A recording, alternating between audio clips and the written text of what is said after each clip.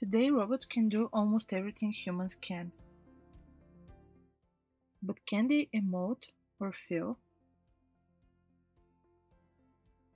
In this essay, I'm going to explore the idea of robots having emotions through several emotional theories and empirical examples.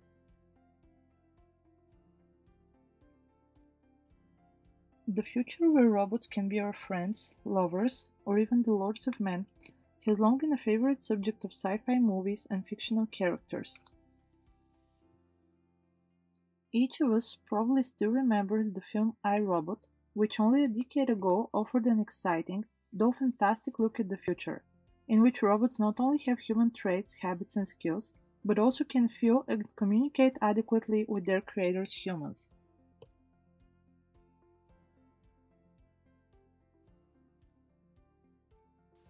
Another example is the movie Louie. It's hard to believe that the adorable little garbage disposal robot is hardwired with anything but a big heart. The devotion that drives Louie is never more human than when he grieves and cares for the literal object of his affection, Eve, when she becomes deactivated. We might imagine love is human, but Louie proves that even robots understand that love is patient, kind, and selfless. Another examples include Data, who is exploring his inability to feel emotions in Star Trek The Next Generation, Ava, who manipulates human emotion in Ex Machina, and Samantha, the AI software in Her, breaking a man's heart after she loves and leaves him. The list goes on and on. The science fiction films and series continuously show us robots experiencing feelings, human feelings.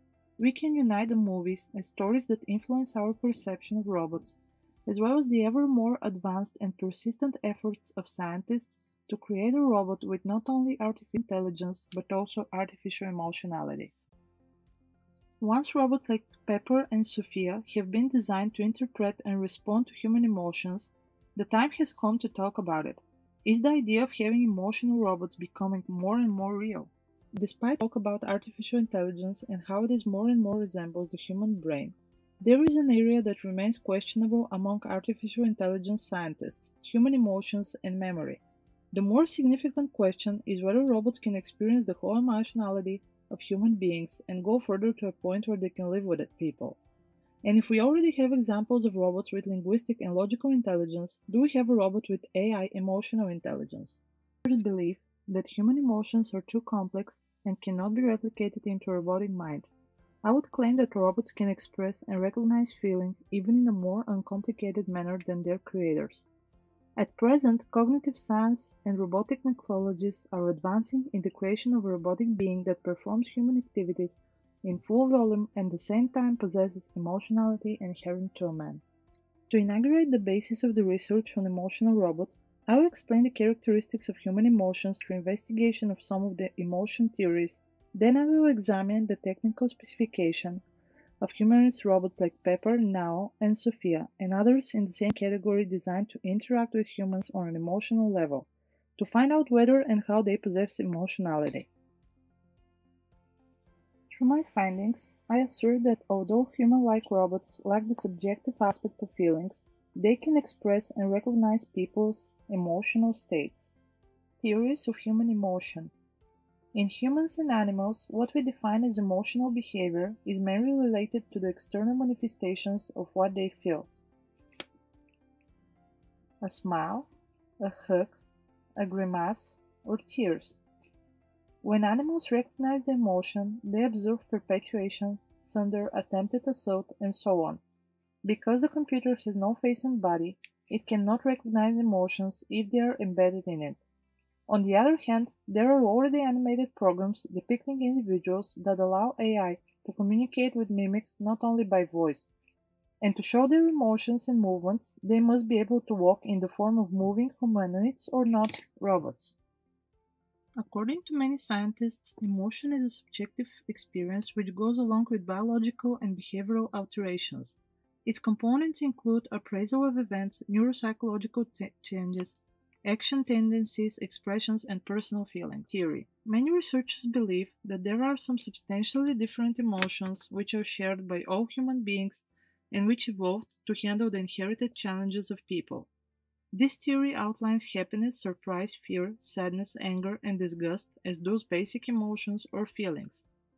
This approach has been supported by the facial expressions component, which has been proven to be universal among people from different cultural backgrounds and cognitive abilities.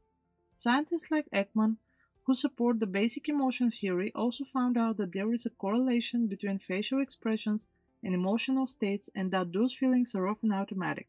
In sum, this argument places expressions in neuropsychological changes as the core of human emotionality. On the other hand, there are theorists who reject the idea of discrete emotions and condemn that emotion can be simplified to two states of emotions. According to James Russell, mood and emotions depend on whether a person feels good or bad, energized or enervated, and these states are what he calls core affects. He adds that these states, called core affect, influence reflexes, perception, cognition, and behavior, and are influenced by many causes both internal and external, but people have no direct access to these causal connections. Therefore, core affect can be experienced as free-floating mood or can be attributed to some cause. Russell also argues that the primary feelings of anger, fear, happiness cannot capture the diversity of emotions that the human being experiences. Develops an idea that emotions are forms of thought and judgments based on it. For cognitivist theorists, emotions are not merely feelings, but rather responses to a particular intentional object. In other words, if a person is afraid of snakes, strange, or heights, then he has an attitude that persuades him to think about these things as being physically or psychologically threatening. According to this theory, those judgments are conscious and not automatic, as the previously mentioned hypothesis. Opposed to cognition theories, the feelings theory assumes that emotions are all about feelings. Hence, if one's environment or body state changes, then the subjective perceptions also change, or as William James and Karl Lang imply, the perception of bodily changes as they occur is the emotion. But differently, their theory proposes that firstly occur the psychological changes instead of the mental responses, and then the brain acts by the information gathered from one's nervous system.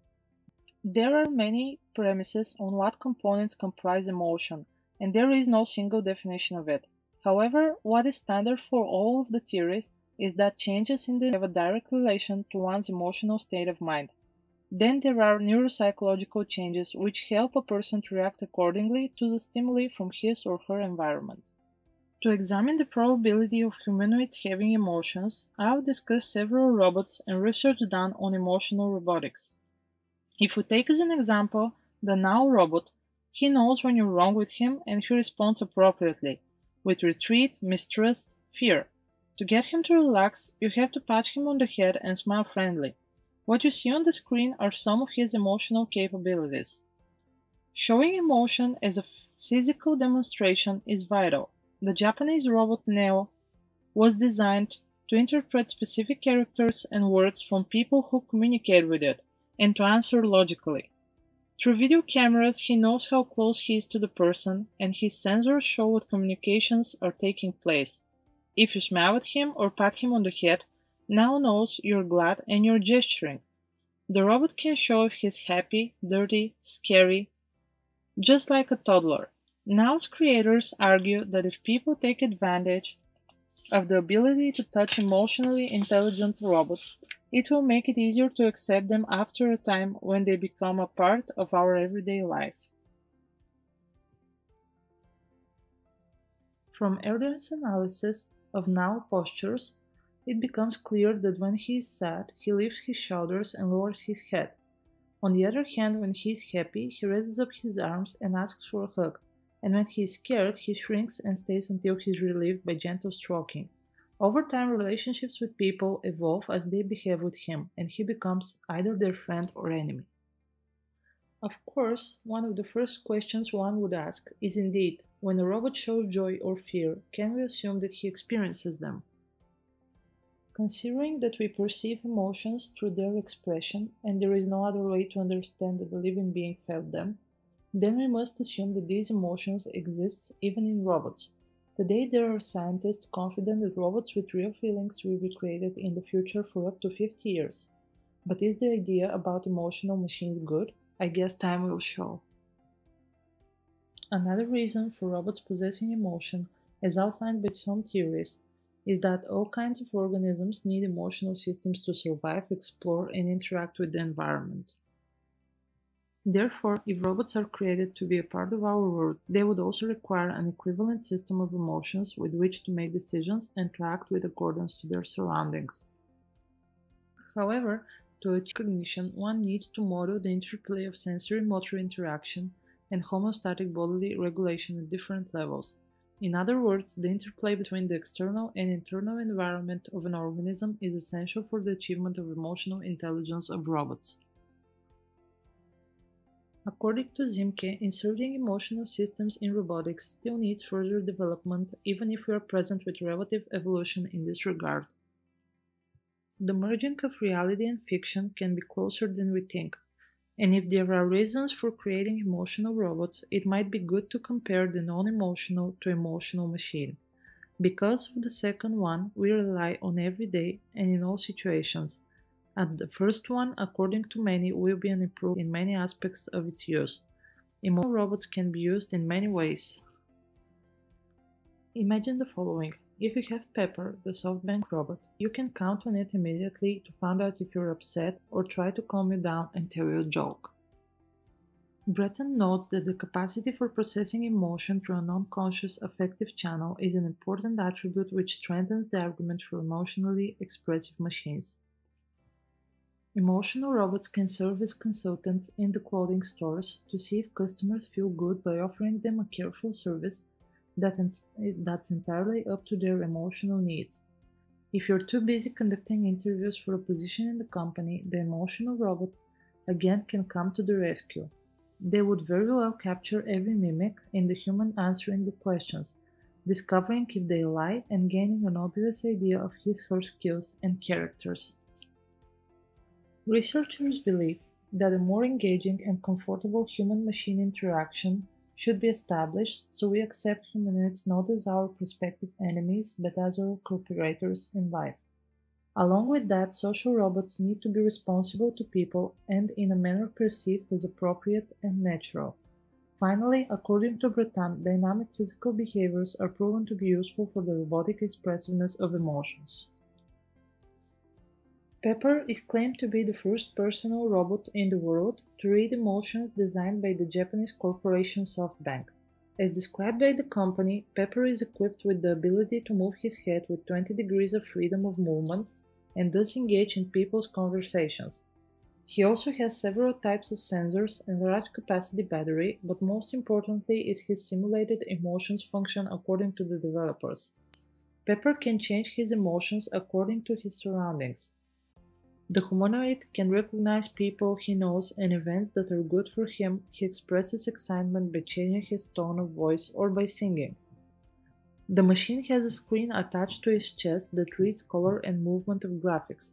All of those specifications show a tremendous advance in the ways robots interact, and even if Pepper's emotions are simulated, they are still recognized by human beings as signs of emotionality. Sophia, on the other hand, is the newest invention in humanoid robotics, which is famous for becoming the first robot citizens in 2017 in Saudi Arabia. Her appearance is detailed and sophisticated enough to resemble a real woman, except that the robot lacks hair. Zara Stone, a Forbes contributor, describes Sophia as humorous robot. All of her features are thanks to the built-in AI, which tells her when to alter the tone of voice to make eye contact, to recognize human faces, and understand human speech. Further than that, Sophia can express feelings, but it is still unknown how these emotions correlate to her actions. Despite all of her features, just like Pepper, she still does not have cognition and understanding of her being. Sophia is one of the few robots of its kind so far, and her developer, David Hanson, hopes in a few years she will evolve even more. One of the major limitations scientists that create humanoid robots face in terms of emotions is that they produce machines which utilize mainly body expressions and not their robotic brains. Rosalind Picard provides an interesting example to show why Microsoft Assistant Clippet needs emotions. She portrays an office atmosphere in which a working man is intruded by a robot. Unfortunately, the robot responds in an inadequate manner, which highly annoys the worker, who is almost powerless to explain the situation to the robot.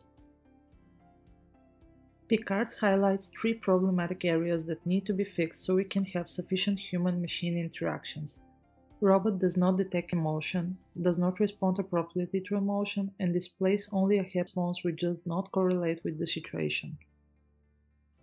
Even if her example is relatively dated, it shows how rapidly scientists have found ways to implement even some emotions.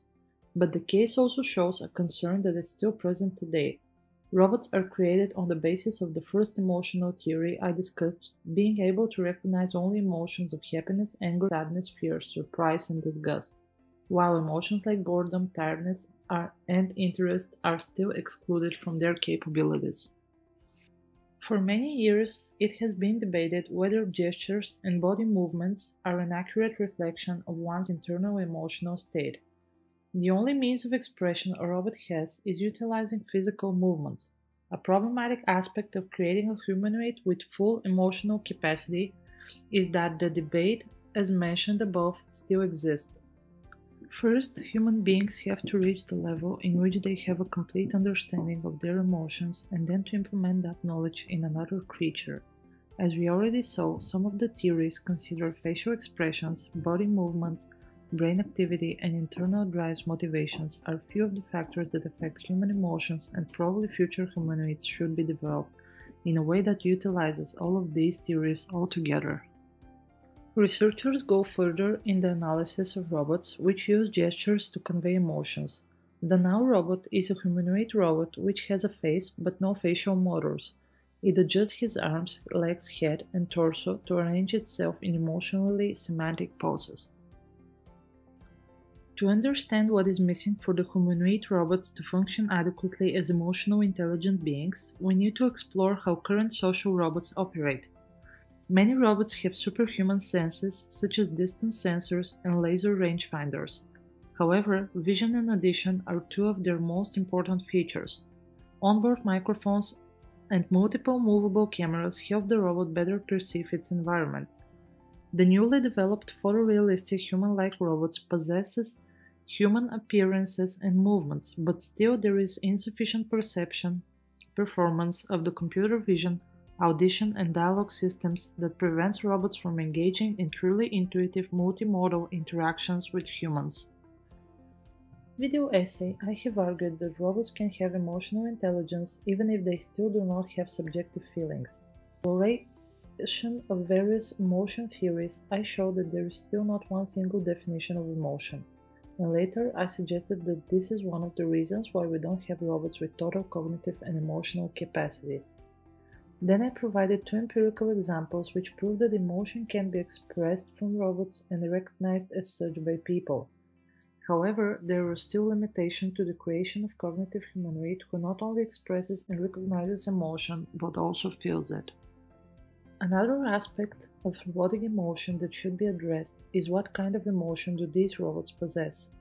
The acknowledgement that has to be made is that robots can never have real human emotions, as they will never have all of the human characteristics like similar psychology and control structure, or otherwise they wouldn't be humanoids but humans. Having that in mind, a robot with emotional capabilities that can socialize and communicate accurately is already created even if it lacks cognition and other human characteristics. Sophia and Pepper are two humanoids who possess the emotions in sense as mentioned above. They both can recognize emotion, act accordingly, and interact through their facial, vocal, and physical properties. I began this essay by reminding you about some of the sci-fi movies that have been made about AI and human-like robots. But all of this is not just a science fiction. In conclusion, there are robots already discovering almost all facial expressions and recognizing emotions, and their development will inevitably lead not only to the interpretation of feelings but also to their beliefs that those feelings are real. Is not that the essence of emotions, the personal sense that we have them and they exist?